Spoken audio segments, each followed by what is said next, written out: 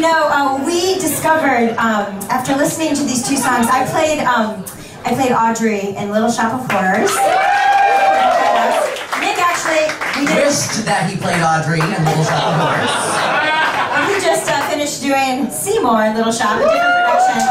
So we're very familiar with the music, and we noticed that Alan Menken wrote two very, very similar songs for the leading ladies of his shows.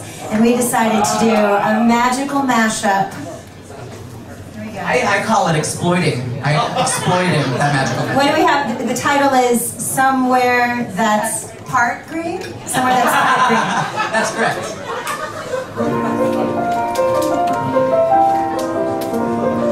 She's swimming, so she's swimming. A matchbox of our own. A fence of real chain link. Grill out on the patio, disposal in the sink, a washer and a dryer, and an ironing machine, in a track house that we share, somewhere that's green.